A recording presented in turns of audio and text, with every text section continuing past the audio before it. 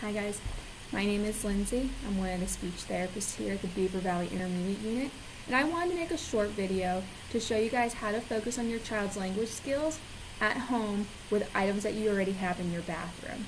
So a lot of our kids have goals within their IEPs pertaining to language, and they may be more specific things such as object identification, naming, following directions, answering WH questions, and or increasing phrase length.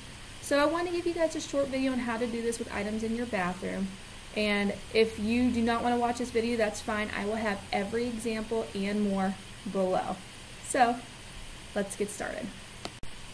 Okay, so to complete this activity, you're going to need 5 items from your bathroom. You are going to need toilet paper, a towel, a comb or a brush, tissues, and dental floss.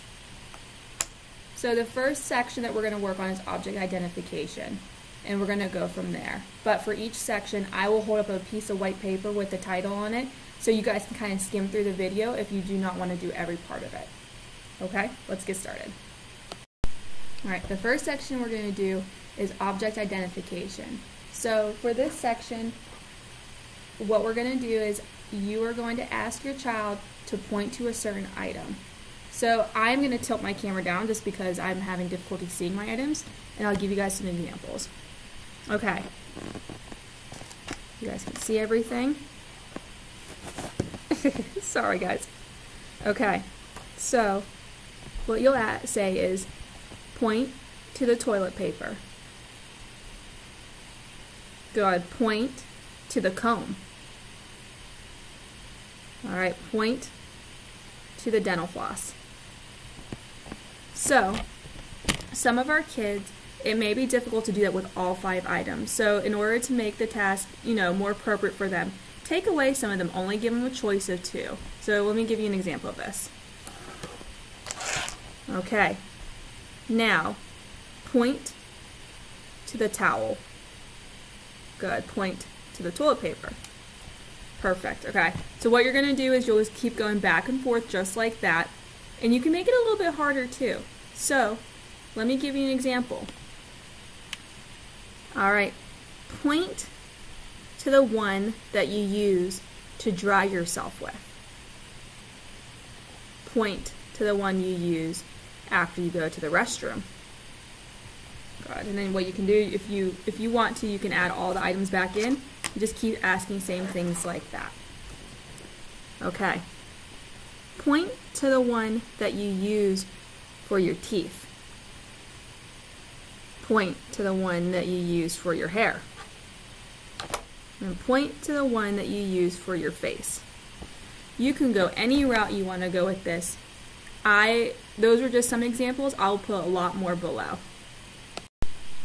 So the next section is naming the items. So first we did object ID, so now we're going to name them.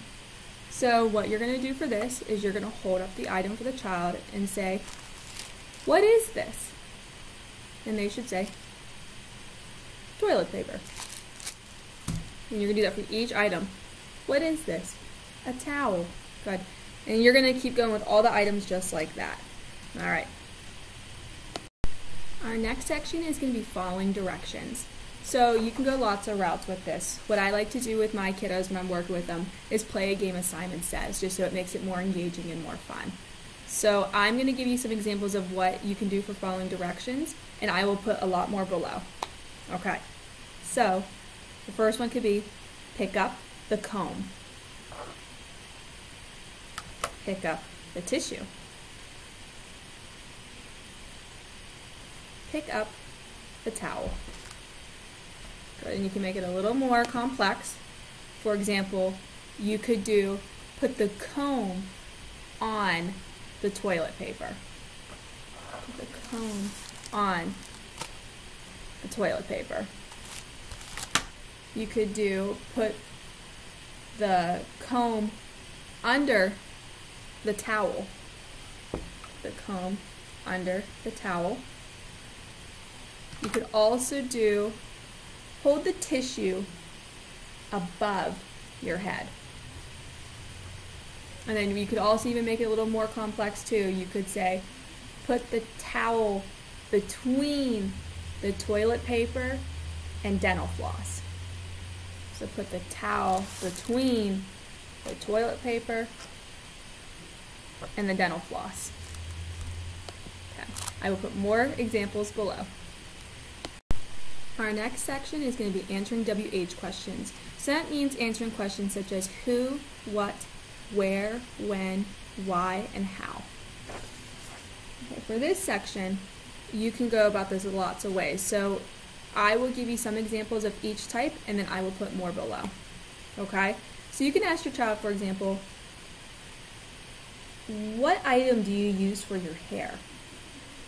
Would be the comb. What item do you use for your teeth? The dental floss.